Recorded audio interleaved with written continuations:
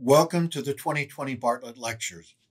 This endowed lecture series was established through the generosity of Robert M. Bartlett and his wife, Sue Bartlett. Reverend Bartlett was a graduate of the 1924 class of YDS.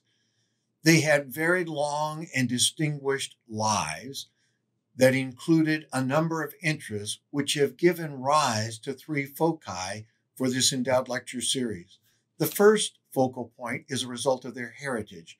They were descendants of the original Pilgrims in Plymouth, Massachusetts. And in fact, they lived in the same house as one of those families and were the 10th generation to live in that house.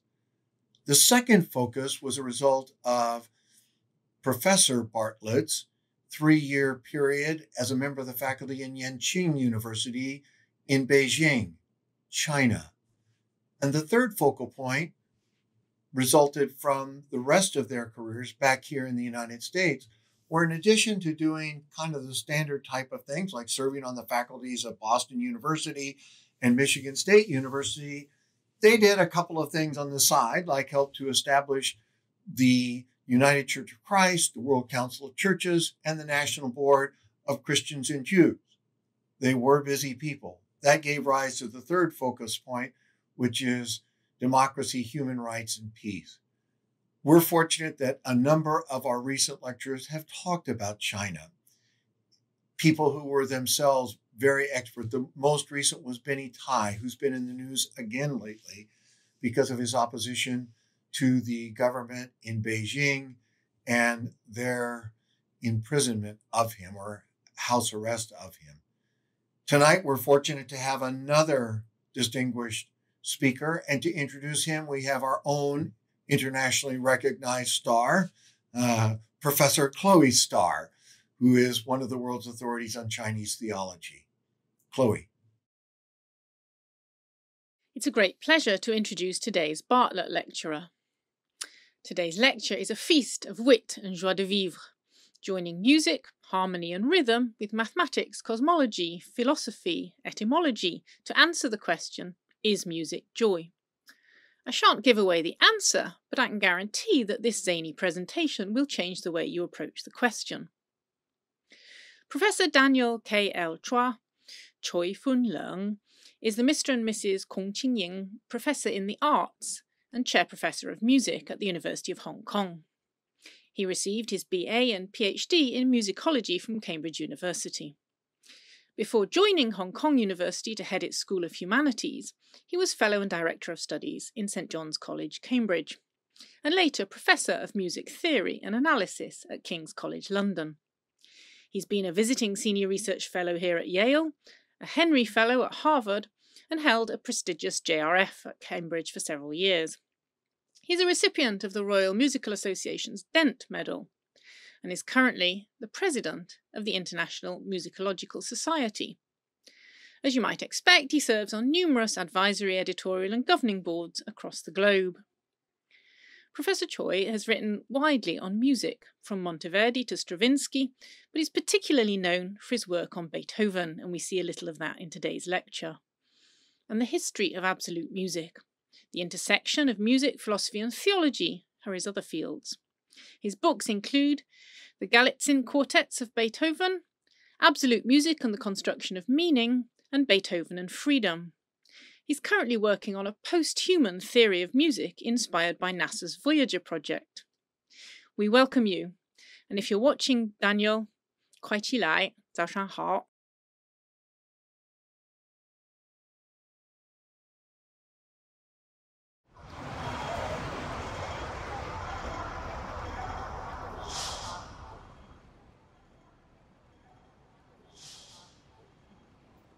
Welcome to the University of Hong Kong and welcome to my office. As you can see, this is going to be a homemade, phone-made and an alone-made video. But don't worry, this lecture won't rhyme all the way through. Actually, while I'm setting things up, I might as well just say that this video will probably take a few days to make, so if my wardrobe or my hairstyle changes, just ignore it. Oh, and I should mention that I am a musicologist and not a theologian, so I may make some theological faux pas, but just be a good theologian and forgive me. Right, well, let's go. Wish me luck.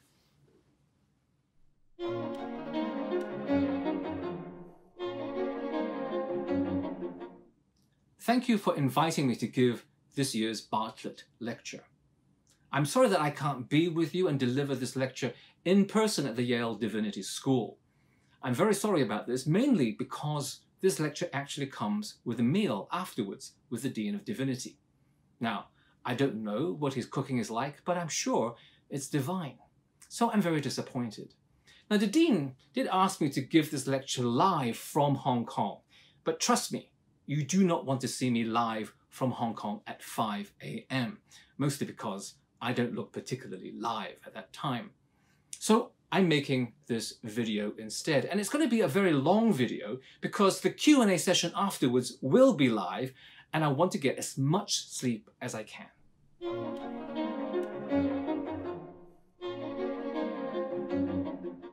The Bartlett lecture requires me to touch on issues of human rights, justice, and peace. And I'm going to do this obliquely by sharing with you some work that I did in conjunction with your very own Yale Center for Faith and Culture on the theology of joy. My talk today is entitled, Is Music Joy?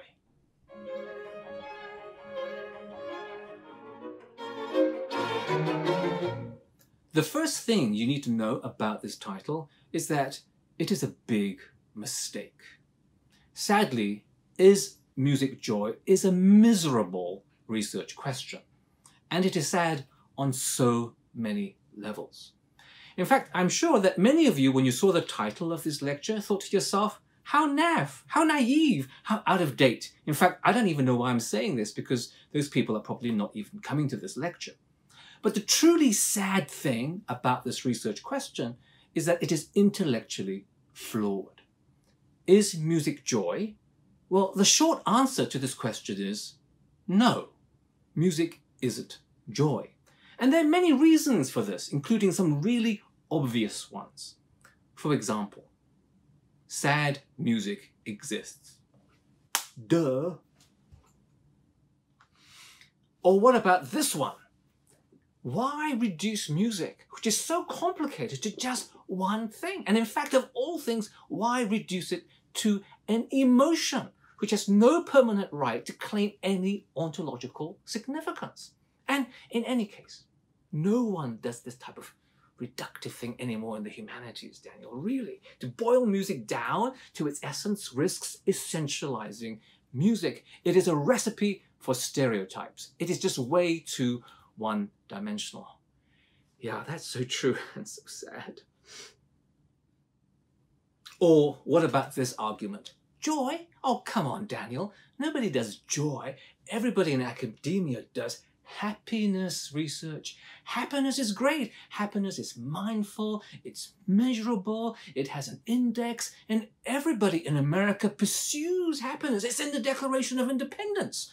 Joy, on the other hand, well, that's pre-independence, right? It's pre-modern, it's not trendy, it's not in America, it's not in academia, and it's certainly not in musicology.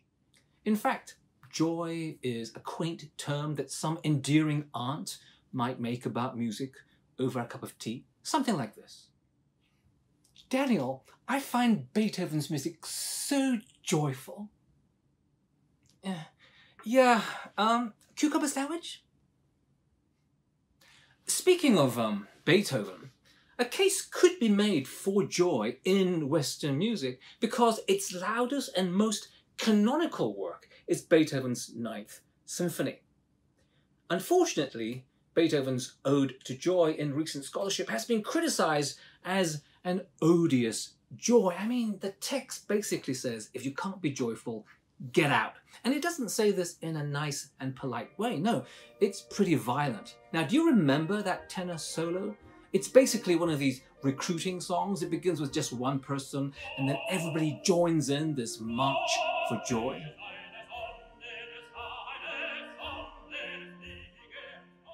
having gathered his forces together, Beethoven combines a military theme with a hunting theme to form a fugue, which Wagner calls battle music. And this music builds up and builds up at a galloping speed.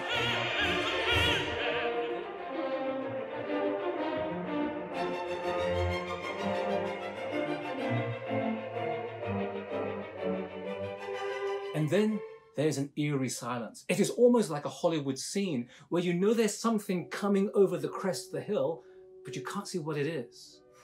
And then suddenly there's this army, this brotherhood of joy coming over the hill at great speed.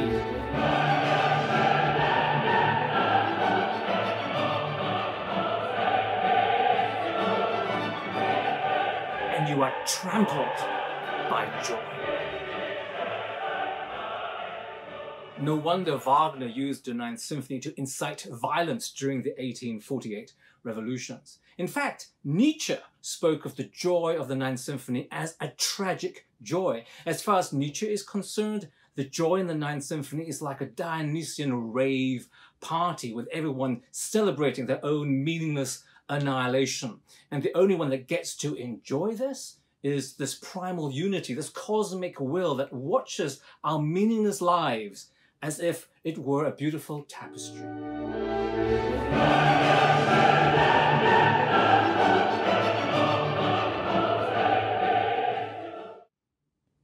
Beethoven's Ode to Joy is not merely an odious joy, it is a meaningless frenzy.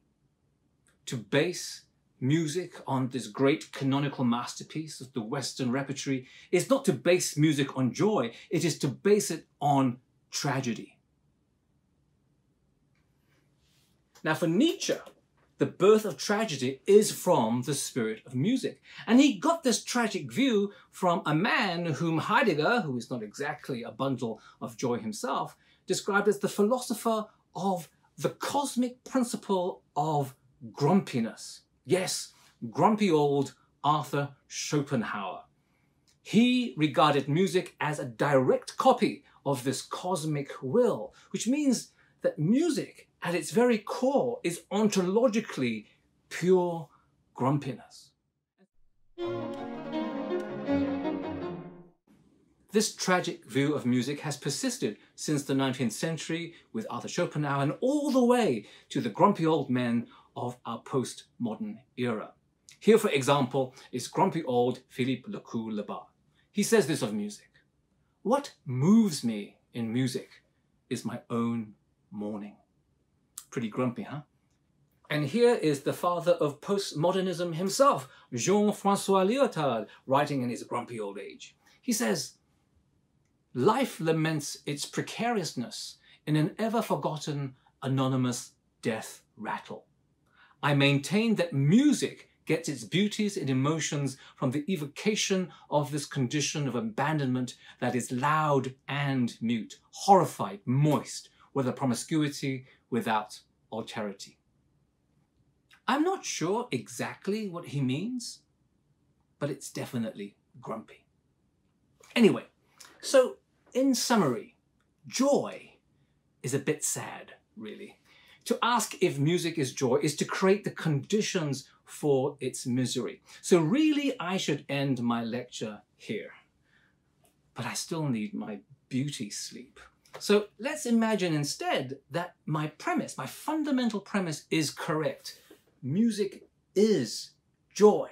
Now, that would be a very disconcerting and scary thought, because it would imply that all the obvious arguments I've just given you are in fact blind to the meaning of the question. There would clearly be something amiss in our current thinking. If music is joy, then we are not in the right place to see it. And to see it would require us to take some kind of a speculative leap from some peculiar angle and squint past these obvious blockages so that we can see something about music that is joy.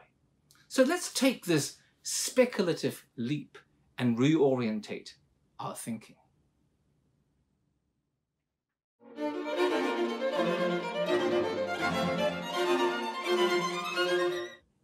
we begin our reorientation by shifting east, right here in China. But we have to dial back the clocks about 2,400 years. Our succinct research question would have the opposite effect in ancient China. Is music joy would not be worth asking, not because it is obviously false, but because it is obviously true. You see, in Chinese, music is joy. This is because the very character of joy is indelibly part of the music, and quite literally so. The word music in Chinese has two characters, yin, yue, and one of them is joy. Although pronounced differently, the written character yue, meaning music, is the same as the written character le, meaning joy. Now, we could quibble over whether this homograph was merely coincidental, but the Confucian classics clearly equated the two meanings. Now, unfortunately, the Book of Music is now lost, but a severely redacted version has been preserved in the Book of Rites. And in that book, it clearly states, music is joy. And in texts from about 400 to 200 BCE, the two terms music and joy are often regarded as equivalent. Now, this was not just some play of words, because this joy was associated with a cosmic order. The entire universe was at stake in this homograph. Joy, in its homographic hypostasis, was ontological. Now, I have no idea what that means, but you're smart theologians, you can work that out. So joy, in its homographic hypostasis, was ontological. It was a form of ethical well-being that kept society in equilibrium with the cosmos. Joy, as the primary state of being, outlined a well-measured existence, balanced, impartial, and under control. This equilibrium was literally measured with the use of bamboo pipes, which set the standard for weight, measure, and volume, as well as providing a form of mathematical modeling for joy's moral order. Music, then, was the measure of all things in a universe where scientific and moral standards were inseparable. In human society, joy operated as a kind of restraining order that kept excessive behavior at bay through its perfectly balanced calibrations. Keeping in tune with the harmony of the cosmos was a matter of inner character, and making music was a form of spiritual discipline that regulated the affective self and fine-tuned its being with the natural order. This inner harmony authenticated the outward rituals and courtly etiquette that governed society, imbuing the social order with a cosmic joy. Joy, then, was a musical relation that brought all things into balance, upholding the moral integrity of the universe from the movement of the stars to the political affairs of court. It was a kind of fittingness, an aesthetic propriety that kept humanity in rhythm with the cycles of the cosmos. As Confucius himself says, it is from music that one's perfection is achieved.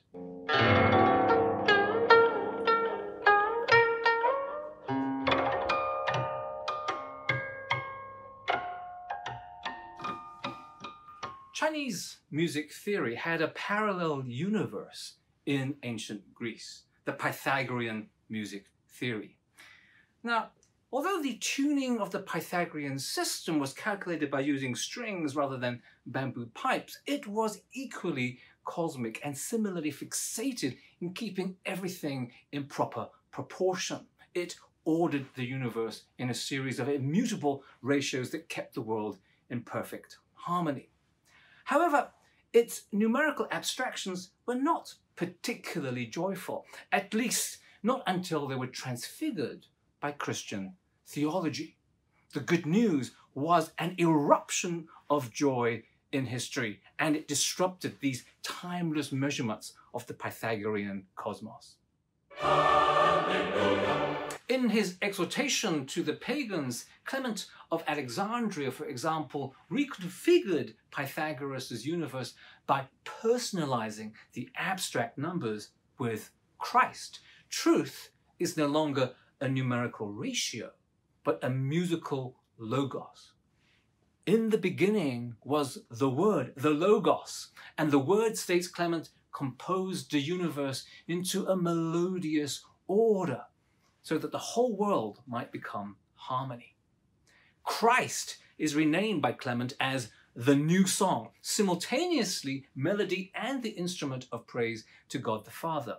And humans, as a microcosmic reflection of this order, have their fallen nature tamed by the new song, becoming like Christ as an instrument of worship inspired by the breath of the Holy Spirit and filled with the Logos, the Word himself. A redeemed humanity even gets to duet with Christ, with the rest of creation forming a kind of backup orchestral accompaniment. Christ is the truth that turns the harmony of the cosmos into a symphony of celebration. The song of the gospel retunes a fallen universe in order to reconnect all things to God through a doxological relationship in which Christ is the mode for a new harmony. In this theology, music is joy. Celebration structures the very integrity of the universe. Now, 2 centuries later, St. Augustine was to experience a similar transfiguration of Pythagorean music theory in his conversion to Christianity. Augustine began his work on music, the Musica, as he prepared for baptism in Milan under Bishop Ambrose. And he completed the 6 volumes on music when he returned to Africa. The Musica can almost be read as a symbol of conversion. The arid application of Pythagorean numbers to poetic meter in the first 5 books suddenly erupts into a theology of music in the 6th book, inspired by Bishop Ambrose's hymn Deus Creator Omnium.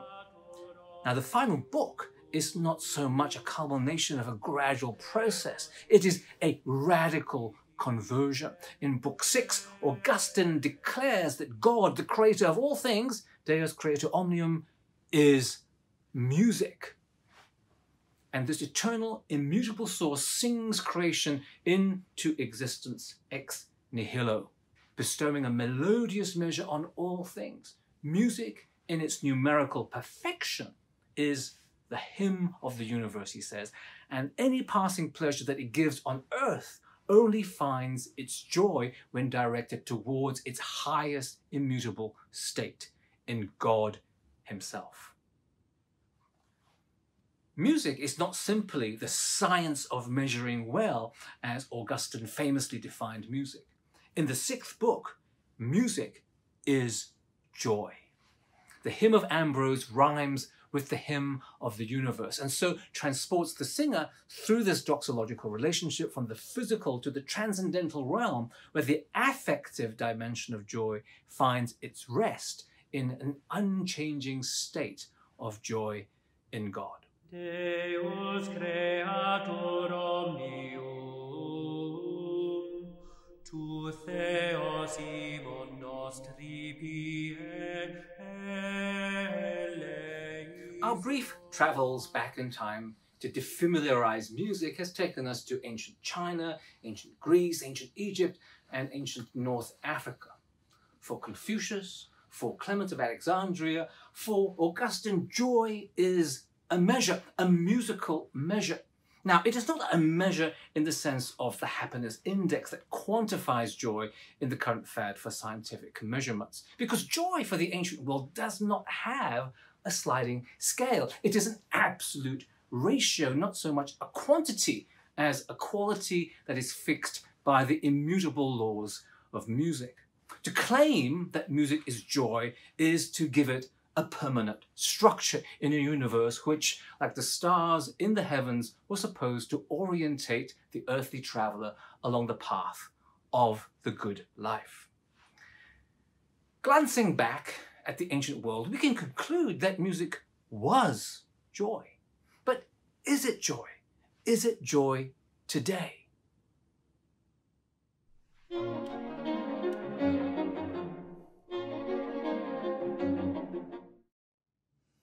Well, let's just face it. The answer is basically no, because everything has changed. Joy has changed, science has changed, and music has changed. Let's take joy. That well-tempered, well-behaved, well-proportioned joy of the ancients just no longer resonates with the more hedonistic and happy conceptions of joy in our contemporary world. As for science, well, science has also changed for the better, because we know that the universe isn't composed of very simple, if beautifully proportioned integers. And as for music, well, the ideal Pythagorean music was inaudible and timeless, which, if you think about it, just takes away everything from music that is music. I mean, you're not going to download Pythagoras' greatest hits on your iPod. I mean, that Pythagorean music really rocks just isn't going to happen, even if you turn that volume knob up to 11. But before we consign ancient music and its moral and scientific measurements to the trash heap of interesting but useless ideas in intellectual history, let's ask ourselves what can be retrieved from these peculiar ideas for today. You see, when the ancient writers equated music and joy, they were not simply espousing some kind of speculative science to satisfy their abstract minds. It was a practice. It was a form of life that provided an affective and moral structure despite their erroneous conceptions of the cosmos. The numbers, if you will, just provided a false sense of security or a kind of creative accounting to underwrite the good life. The accounts were ultimately spurious, but joy and music still provided a formal structure for living. So the question is this: in what sense can joy be a form of living today, a form articulated by music as a way of being in the world? Now, in current psychology, joy is one of the 6 basic emotions famously described by Paul Ekman in his studies in the 1970s. Aptly, the idea of categorizing these primary affects can be traced back to the Confucian Book of Rites. Unlike ancient China, the modern basic emotions are neither tied to music or ritual, since they are innate reflexive behaviors hardwired in the nervous system designed for survival rather than for social etiquette. Now, of the 6 emotions, joy is the only positive one and has attracted the least amount of research among psychologists, for whom anger, disgust, fear, sadness, and surprise seem to be more pressing. Now, one possible reason for its neglect may be joy's rather diffuse and ill-defined nature. Joy is really hard to locate. I mean, there's nowhere in the brain where you can say, well, joy is here or here. Now, we know that pleasure has specific locations in the hypothalamus, but these centers are related to addiction, to the reduction of hunger, and to sexual drives, which are hardly the stimuli for joy. Joy seems to be distributed across the central nervous system. It's a very complex coordination rather than a specific location. In fact, its coordinates transcend the self, because you cannot self-induce joy like excitement. It can only take place in relation to something or someone else. In other words, joy is always a connection.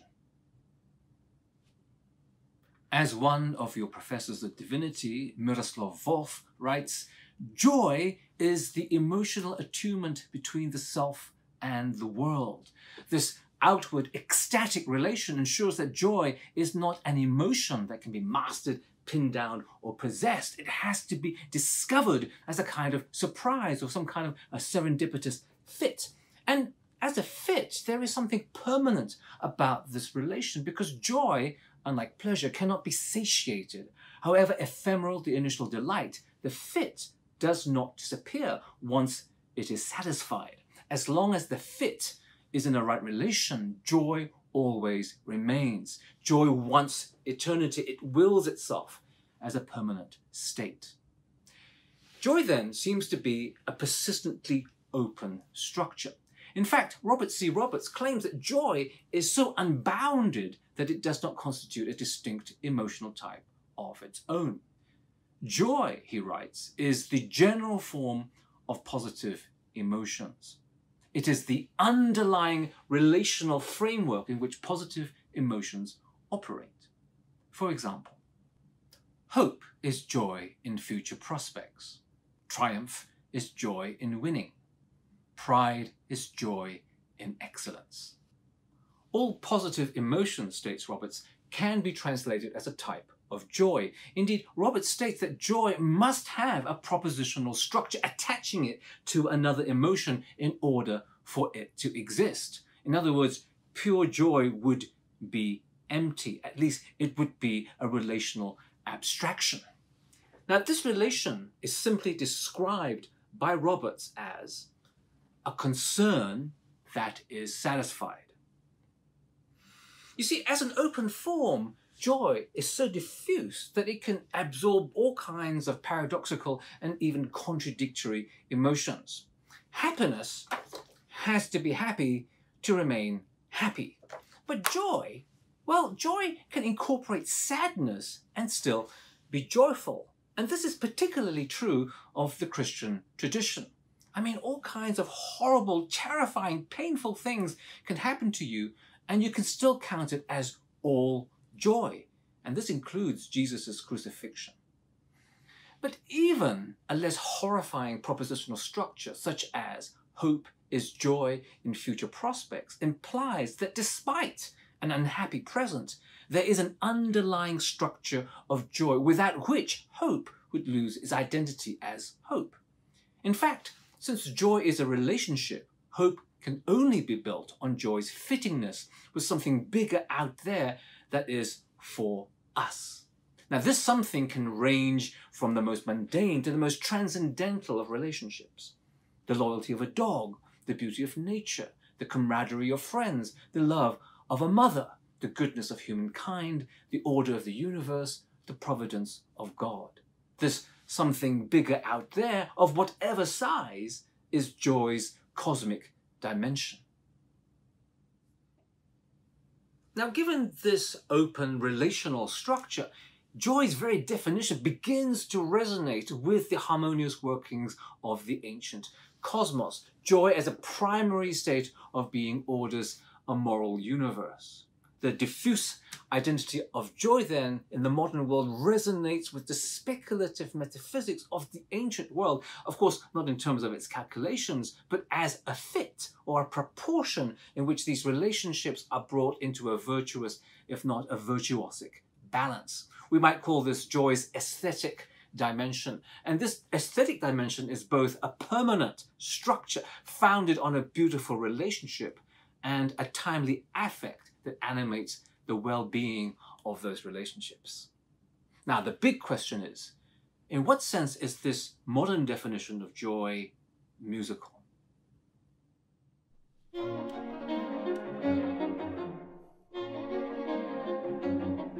Of course, music theory today no longer concerns itself with that old cosmic geometry.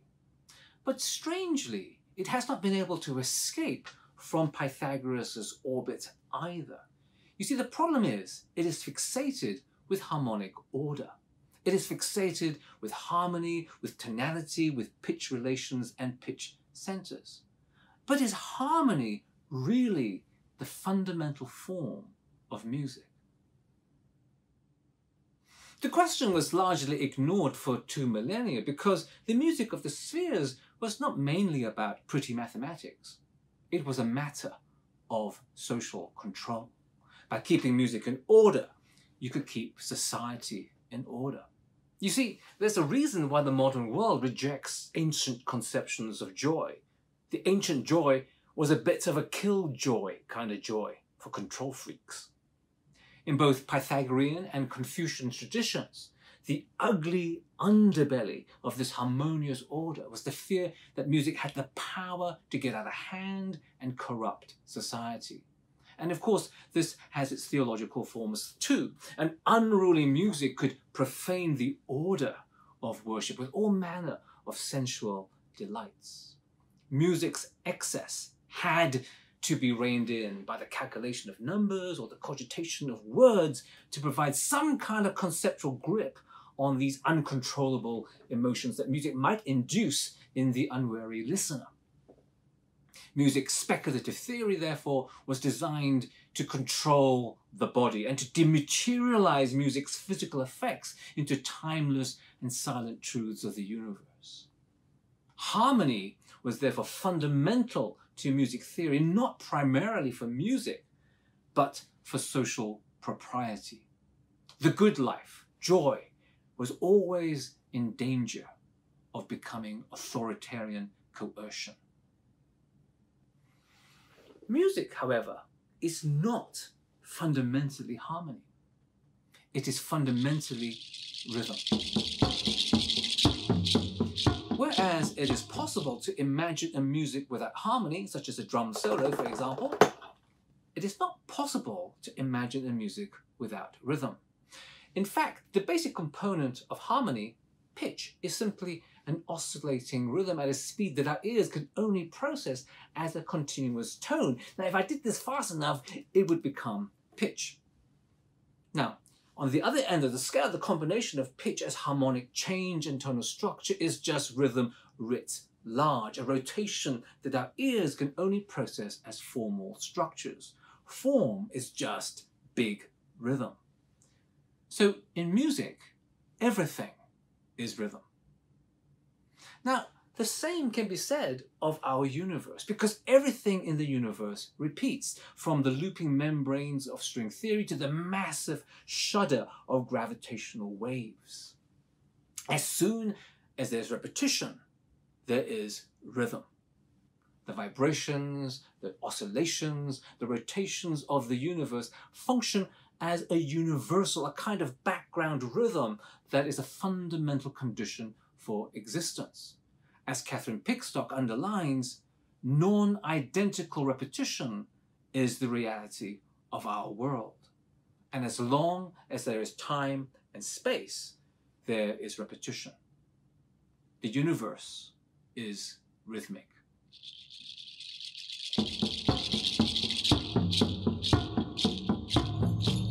Okay, I need a breather, man.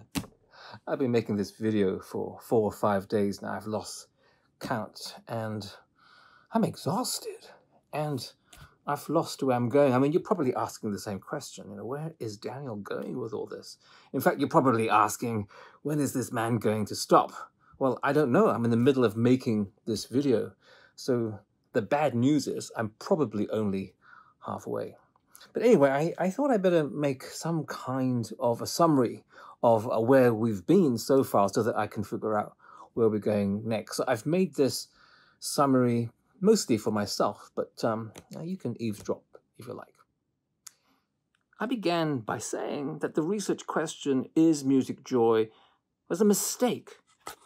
Nobody believes in music and joy today. In fact, the modern underpinning for Western music is a tragic one, even for Beethoven's Ninth Symphony. But then I said to myself, if you look at the ancient world, music was joy. In fact, it was a way of flourishing in the universe.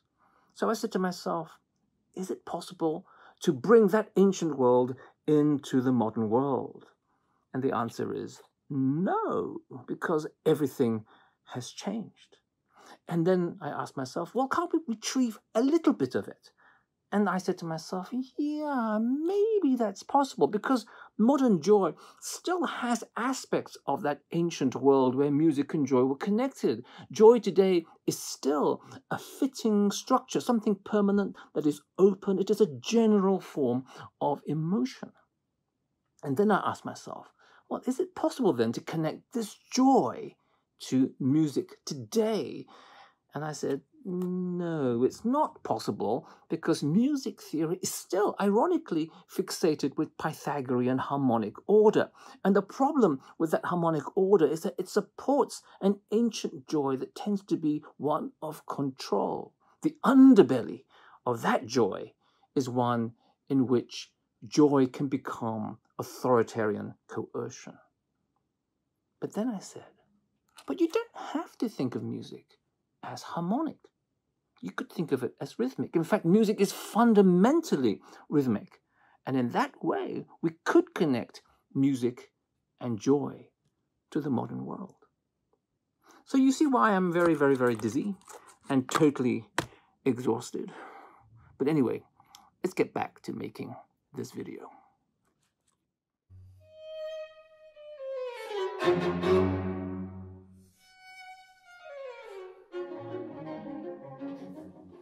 Okay, where was I? Yes, rhythm.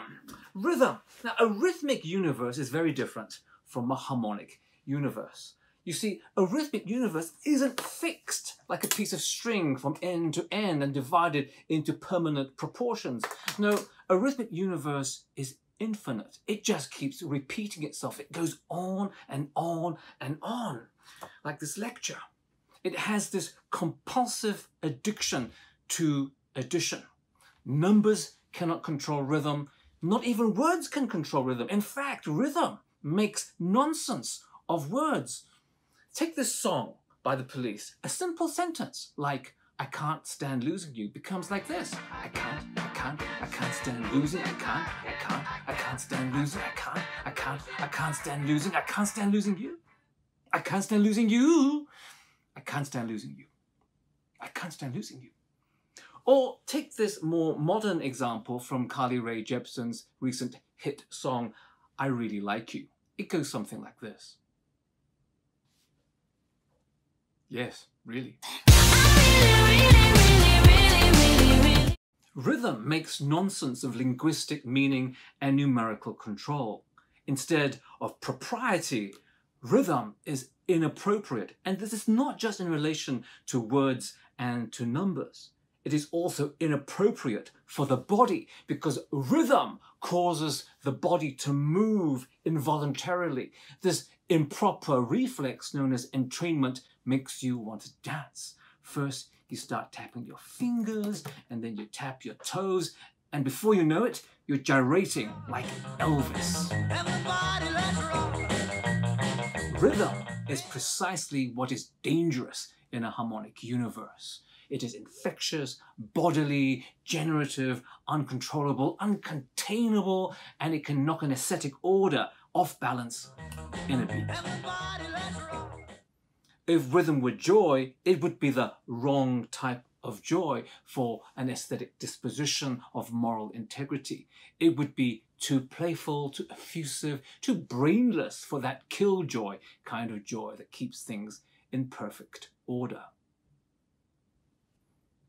Pure joy may be an abstract general form for Roberts, but a rhythmic joy is paradoxically a formless structure. Its fit exceeds its size. It is always more than rather than just right. The surprise of such joy is not just in its serendipitous fit, it is also in its effusive surplus. The continual abundance of joy points to the key difference between a harmonic cosmos and a rhythmic cosmos. You see, in a rhythmic order, the cosmos is indestructible, whereas a harmonic cosmos is highly precarious. Rhythm as repetition is both infinite and cohesive. The additive units stick together. Whatever you throw at it, in fact, the more you throw at it, the more disruption there is, the more the units want to stick together and to create more rhythmic patterns. Any musician or composer who has worked with ostinato patterns or a drum track will know exactly what I mean. Rhythm is elastic, it is capacious, it is tolerant of the dissonant other. In fact, it thrives on dissonance and disruption. It has a high pain threshold. Its joy suffers gladly. Now, a harmonic universe, on the other hand, is dangerously fragile because it is too perfect for its own good. The smallest hairline fracture would cause the whole cosmos to shatter.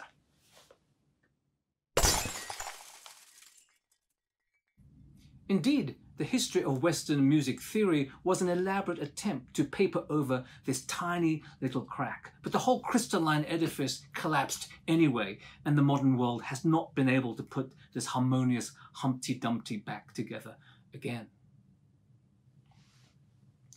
If joy is indestructible, then it needs to be primarily rhythmic and not harmonic. Joy, then, is not simply what Roberts describes as a concern that is satisfied, that is, a harmonious fit. No, joy is a disproportional fit. It is not a proportional beauty, but a disproportional one. Now, since I'm speaking to the Yale Divinity School, I thought I'd better do a little bit of scriptural analogy here. So, in the Gospels, the word beauty is interestingly only mentioned once. During a dinner conversation, Jesus speaks of a beautiful thing. Kalon ergon. These words literally mean a work of proportion. But this work of proportion was so disproportionate to anything imaginable by Jesus' followers that they were indignant at this thing of beauty. As far as they were concerned, this thing was neither beautiful nor good, as kalon is sometimes translated. It was improper. A woman, Mary Magdalene, had broken an alabaster jar of pure nard worth 1 year's wages and poured the perfume in its entirety on Jesus' head in front of the dinner guests at Simon the leper's house. It was an extravagant act of worship, simultaneously lament and adoration, anticipating the imminent death of Jesus by anointing him for burial and acknowledging a debt of love with an act so costly that it was deemed wasteful by the offended onlookers. Remember what Judas said?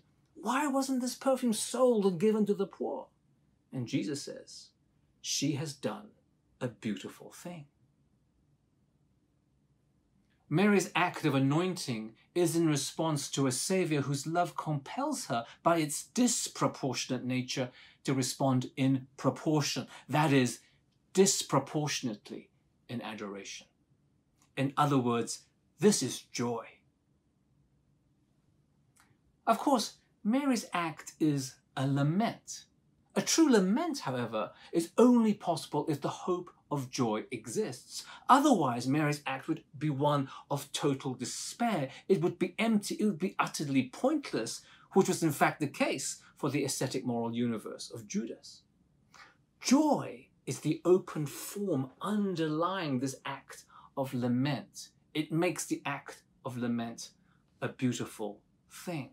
Joy, then, is this rhythm, which, like the fragrance lingering in the room, is uncontainable. It is a formless structure. And this rhythm will become this trembling joy, as the gospel puts it, that Mary will experience on the morning of Jesus' resurrection.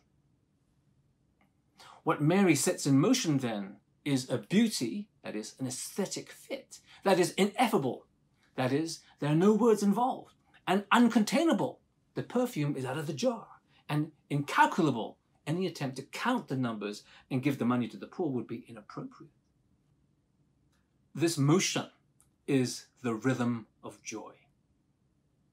Deus creatorum meum. If we were to reconfigure this relationship between joy, music, and theology, then you might imagine that this would be found in St. Augustine's De Musica. These 6 volumes are all about rhythm. Unfortunately, Augustine simply applies the Pythagorean proportions to poetic meter. These are very proper rhythms. They are to be contemplated passionlessly, without the body, in order for you to arrive at these divine, immutable, eternal truths. But to arrive at this state of rhythmic nirvana takes such mental exertion that it would probably give you a headache. Joy in De Musica is beautiful in theory, but in practice it is exhausting. But thankfully, Augustine has another way. He has another type of rhythm, a rhythm that is far more earthy and mundane. And this rhythm takes you on a different journey, but it arrives at the same divine destination. And this type of rhythm is called the melisma. What is a melisma? In a melisma, instead of fitting one syllable to one note, the note generates lots and lots of notes, and the syllable extends wordlessly, as it were. It's a form of rhythmic propulsion or rhythmic effusion. I've asked my good friend Carmen Bat to magically appear and give us an example from Handel's Messiah. Rejoice, rejoice, rejoice greatly. Oh, thank you, Carmen. In the aria Rejoice Greatly, the last syllable of the word rejoice is extended disproportionately. Rejoice greatly. A few measures later, this melismatic extension becomes even longer. Rejoice, O daughter of Zion. The melisma makes the syllable sound rather silly. In Handel's aria, the syllabic silliness could be explained as a kind of musical word painting. The melisma sounds like the joy of laughter. I mean, someone could tickle Carmen and you would get a similar effect. Now, we shouldn't have to justify the melisma as word painting, because melismas happen all the time. It is perfectly normal. This type of silly repetition is just what music does.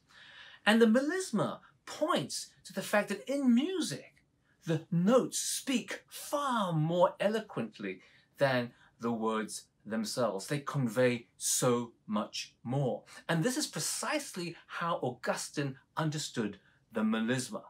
The melisma speaks of the ineffable.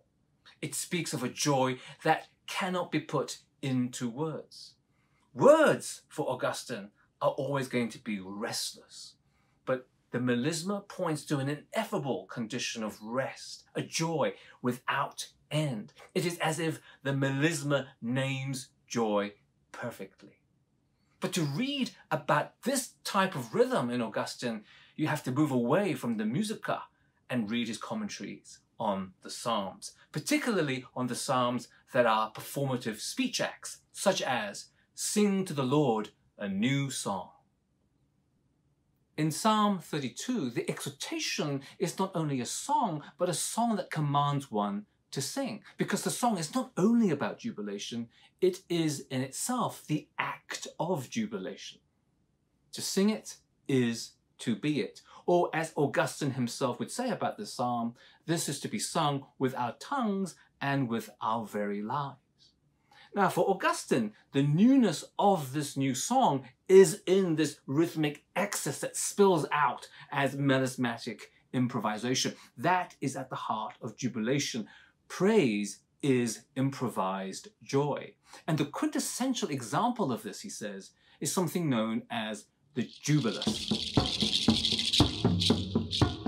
Now, the jubilus isn't some kind of liturgical, celestial, rhythmically proportioned chant. No, the jubilus is sweaty, it's smelly, it's bodily, it's earthy, it's definitely a low-class rhythm. It's a kind of Augustinian heave-ho, heave-ho. This is the sound of labourers in the field, toiling and harvesting.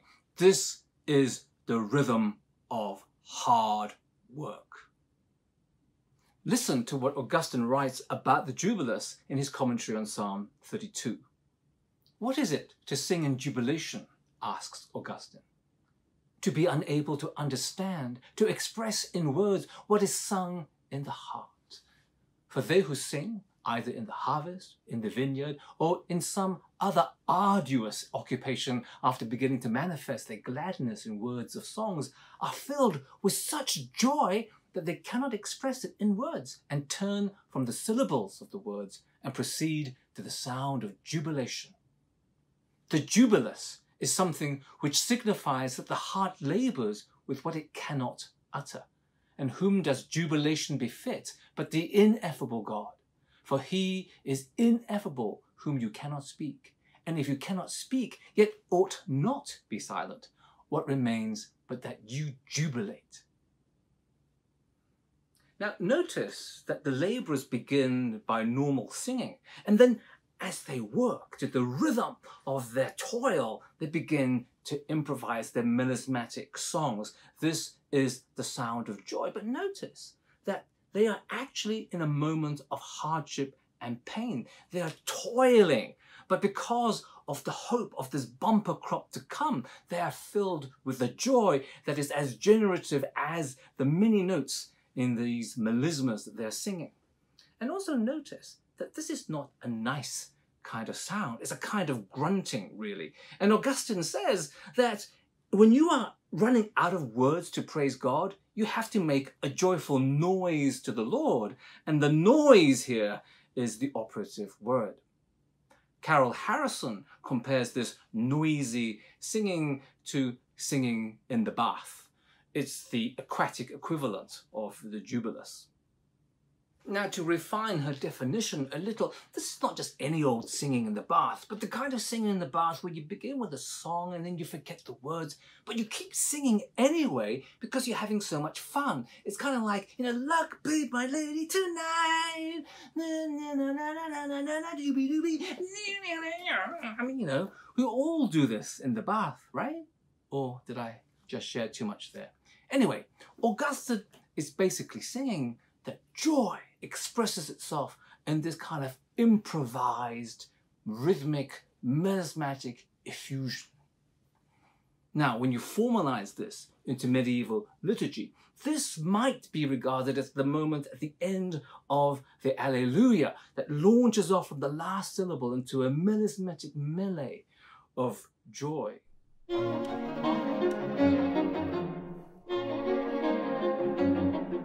And now for the moment we've all been waiting for, the conclusion. Now, my real self should be waking up about now. So this virtual self will speak for another 5-10 minutes to give my real self some time to get changed, brush his teeth before the Q&A session. So here we go. Now, with Augustine's jubilus in mind, let's return to Handel's Messiah and to the aria Rejoice Greatly. Now, the fact that the melisma on rejoice is a form of word painting points to joy in both its mimetic and its structural sense. Content and form in this case coincide. The melisma paints joy as a giggle of notes, but it is not the actual representation of this emotion, but the structure of excess that is the key point here. Joy is an open form, a music that repeats itself recursively as a perpetual rhythm. Now, you could replace the word rejoice with eggplant or baba ganoush, and the music would still jubilate, in fact, rather deliciously. Music does not need to be about joy in order for it to be joy. It is inherently joyful merely by being a melisma, which is to say that music in its purest form, when unconditioned by words or by numbers, is already joy. It is a semiotics of the abundant, an aesthetics of the how much more, and in a peculiar sense, it is about the signification of the superfluous. Oddly, such superfluous signs also constitutes the language of lament. George E. Valiant states, "Grief is joy inside out." It appears that in music, joy and sadness inhere secretly within each other. The excess that is laughter is also the excess that is weeping. The lament with its sighs and its sobs, its stuttering syllables and its agonizing groans is also a melisma beyond words. These paralinguistic markings are what Emmanuel Levinas would call the sensorial content of suffering. Its excessive and therefore useless signification underlines the intrinsic nothingness of such affliction. The pain, he writes, is for nothing. This refusal of meaning is a linguistic dysfunction, as if suffering were unutterable. In other words, grief is ineffable, and like joy, it is melismatic. In music, joy and sorrow coexist because they share the same stylistic form. Now, this may explain why these two contradictory emotions can coexist, but it also throws into doubt the very premise of my initial question: is music joy? The problem is that joy and sorrow become interchangeable and reversible. The question, is music joy, might as well be the question, is music sorrow? Because the answer would be exactly the same. Joy then would have no exclusive relationship with music. However, if we think about this a little bit more, in fact, joy and sorrow are not musically reversible. And the simplest evidence for this is found in the obvious objection that was raised at the very beginning of this lecture. Sad music exists. Duh. Yes, yes, yes, sad music may exist. But the very fact that it is music ensures an order that is fundamentally not sad. However much sorrow wants to tear meaning apart, music keeps making sense of itself with its cohesive and generative reiterations. Thus, a lament may embody grief and the words may express sorrow, but as music, it can never truly despair.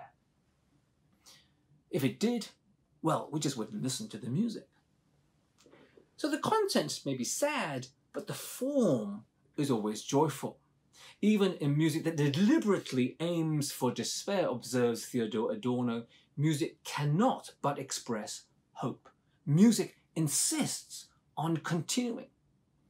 Ever since music has existed, says Adorno, it has always been a protest against fate and even against death.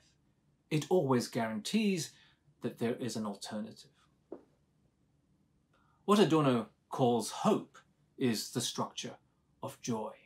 It is a rhythm that continues, a structure that opens out, a melisma that reaches out for something more. From this perspective, sad music is inherently contradictory, which is probably why it is also so expressive. As with Mary Magdalene's act of lament, music is a measure of joy that knows no measure except that of abundance. Its perfect fit is always more than enough.